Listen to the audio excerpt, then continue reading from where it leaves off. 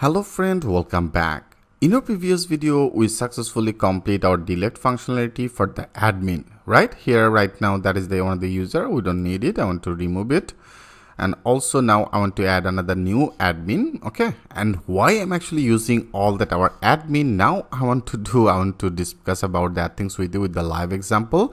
Here we successfully created all that our role and permission. Here we assign some of the role or permission for particular that user area. Okay. And also here we assign all that our role into the permission. Okay. Here also we created some of the admin user. We can add it that admin user. You can edit it. You can also delete it, right?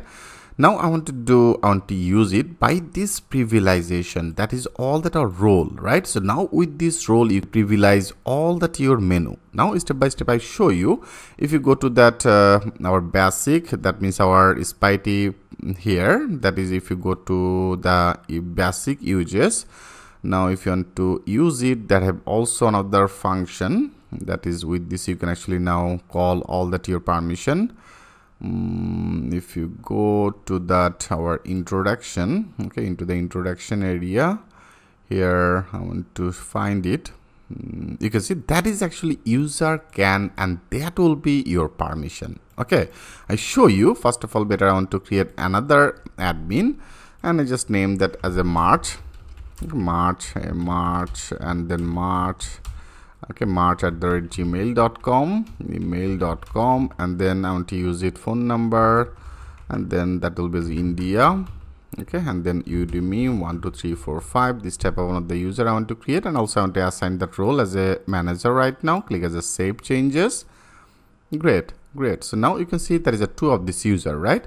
One is the Udemy, another is I have created as a March. So for the March, I have assigned that manager as a role, and for the Udemy, I have assigned that role as a sales, right? If you also want to better open that our permission, I want to open all that our permission right now. I want to go there. So that is all that our permission, right? So I want to log in with this user. Better I want to copy it. Now I want to open with the Indigo. Everything will be very clear. Don't worry. Now I want to log in this user.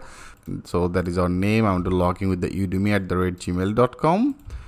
Sorry, here that will be as a udemy@gmail.com. I want to add it, and I password I have used it as Udemy 1 2 3 4 5, right? Now if you click as a logged in, you can see right now is the user Udemy logging successful.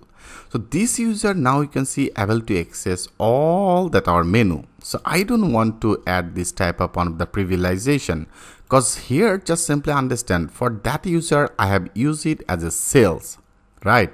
When that will be as a sales, that means if you go to right now our all role permission, here also I want to open it. Simply understand here that for that user, that is the Udemy that is using that as a sales, and for the sales this user has some of the permission. He only able to access that our amenities menu, amenities all, amenities add, amenities edit, and then delete, right? He will be not able to access any other rest of this menu. So now first of all we have to protect it. So that is in our sidebar. Now we have to work into the sidebar. I want to close everything that will be not needed. We will need that our sidebar. That is our admin sidebar, right? So into the admin sidebar, first of all I want to start that things from our property type. Okay, so that is a property type. I show you like that is our li is started, li is ended. So that is our total li. Okay, and for the property type, if you go to that our permission, I have already created different type of permission. You can see that is our type permission. That is our type menu, type all, and add type, edit type, and delete type. So I want to now call this function. So here if you go, that will be as a user, and then can, and then there will be our permission name. So now I want to access it. That means here only you have to put one simple condition as a if. Okay, that is if, and then that will be as a and if. So I want to first of all add that if condition area. Here I want to make it as an authenticated user. So that is our authenticated user. Authenticated user will be as a can function. So that is one of the spitey role and permission of the function as a can function. Into the can area I want to assign that our permission. our permission for a specific that menu, that is our total menu. You can see that is a li. So that is a property type. Here I want to add that permission. Our permission name, I want to use it as a type menu. Okay, I use it as a type menu. Great. And that will be started from here, and also I want to make it as a and if. Just the simple things you have to understand. Okay, that's all. Now also I want to add another condition for our this menu, that is also another menu. I show you the same condition. I copy it. Now that is a one li. I want to add it. Okay, that is if condition, and also that is another li. I want to add another if condition that will be ANDed here. That is our ANDed in particular that area, that is our one, and also that will be ANDed in here, right? So after that I want to AND it. Great. Now that will be for the all type. All type, I have also created another relation. You can see now, I hope it's very clear why I'm actually name it by the permission as a all type. Now that will be as a all type. So if this user has permission as a all type, then that will be executed. And also make that sure that should be one of the single quote. Okay, here with the single quote area, here we have to add that our permission. I simply added that permission in here. Okay, that is a single quote. Great. So now if this user has that permission as a all type, he will be able to access that menu, rather than he will be not able to access this menu. And also the same for the add type. I copy it. That will be for the add type. Okay, that is the add type. For if this user has permission for the add type, then he will be able to display this menu, rather than that will be not display. Okay, friend. So that is the if condition, and that is our and if, and that is also another if condition, and if condition, and that is our and if. Great. So friend, that's all you have to do. Okay, that's all you have to do. Like I want to now click as a save all, and also for this I didn't load this route. I have already created another route, so that will be as a add. Okay, add type, right? So that I have already created this route. If you now click as a save all, now I want to check it. If you now go, I want to also run that our PHP Artisan optimize is running. Like for this user, I have already logging with the Udemy. That is our role as a sales, right? So if you go to this user as a sales, and you can able to only access that our amenities. That means right now that our property type that should be not display. If you go now, that not should be display for our at Udemy user. Right now, let's check this out. Click as a refresh. Yes, you can see, friend, that is our property type is not display. It because of all this user don't have any permission. That means this authenticated user, that is no permission for the type menu. This user don't have any permission for the all type. Right now, let's check this out. I want to do and to change it. Like right now, that is our sales, right? For the Udemy role assigned as a sales, I want to update this permission. If you want to update it, like here, I want to edit. Like for the salesperson, I want to allow our property type. Okay, that means if you go and you can see there is a type menu. I want to assign the type menu. He will be able to access all menu. He will be able to access add menu. That means add type. He will be able to access it. Now click as a save changes. Now this sales one of the role. This role has some of the permission as a type menu, all type, add type. Right, and right now I'm already logging one of the Udemy, and this user already assigned one of the permission, our permission name as a sales. Right, you can see that is our sales. Now that should be display our all the menu. Like if you go now, if you refresh it, you can see now that is display our property type and all type and add type. So now if you want to prevent it, like here I don't want to allow add type. Okay, for this user I don't want to allow that add type. In that case only you have to go to that permission as a sales. I want to click as a edit, and then I don't want to give this permission. He will be not able to access that our add type menu. Okay, now click as a save changes. Now that should be not display our add, that means add type, that should be not display. Now refresh it. Now if you go, yes, you can see it's not display this menu as a add type. That means add type is not display in here. Okay, and now with the same condition you can actually apply everything. Like here there is a edit and delete. I also don't want to display that edit and delete. In that case we have to allow the same condition, and that is in our details page. That means if you go that is in our backend our file name as a type, and if you go to that our all type, here you can see there is two of this menu.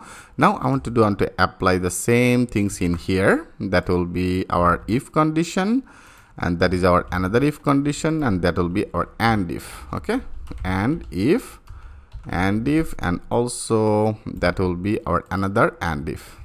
Great.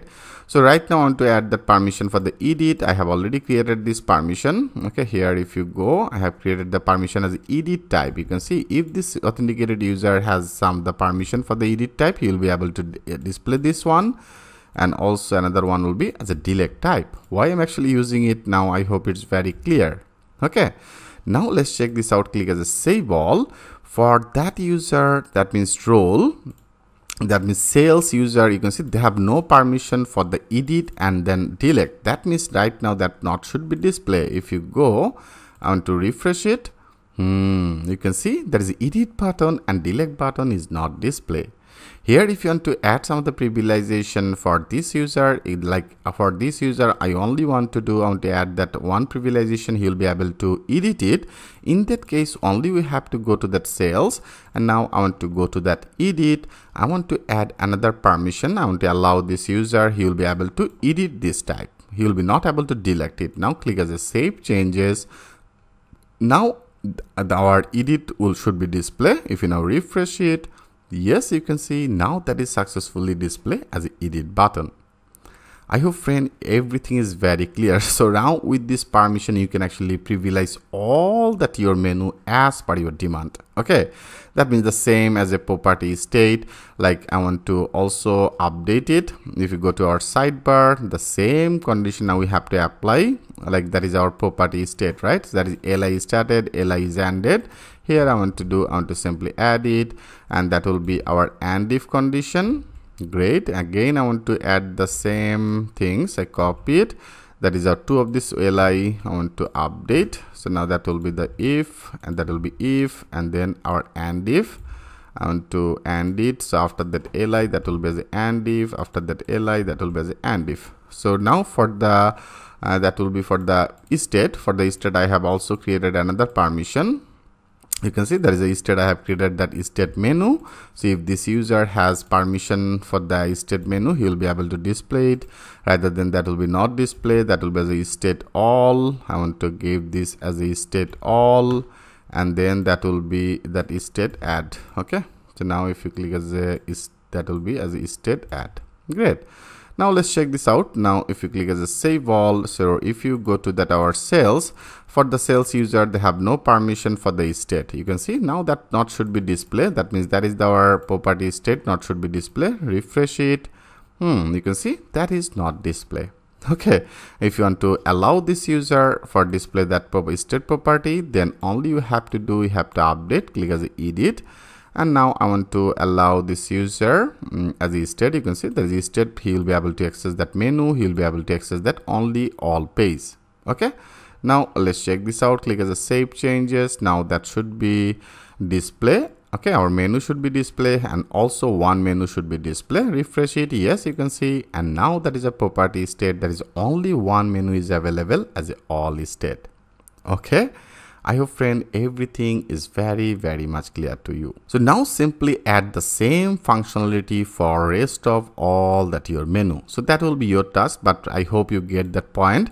How to privilege all that your menu, that is our main menu, that is our sub menu, how can add some of the privilegization for the sub menu, and also how can we add some of the privilegization for the edit update. So now you can create that different type of permission and simply apply all the things in here. Okay friend, so I hope it's very clear. So our condition will be just one of the single condition. Okay, with this you can actually privilege all that your permission as per your demand. Great. So friend, in our next video, I want to discuss about another most interactive things. Like here, they have some of the issue. Like if you go to that our all page, like right now, this user already has this permission, right? So for the reasons, he will be able to access that our all type. But right now, I want to remove it. Like if you go, like there is a sales into the sales area, I don't want to add that permission. He will be not able to access that our all type. Okay, I simply make it as all type will be not display. Now refresh it. Okay, now you can see it's successfully updated. And now if you go, this user right now don't have any permission for the all type, but right now if you refresh it, yes, you can see that is the menu is not display, but here you already copy that our URL, so you can able to access that URL. So here also we have to protect it.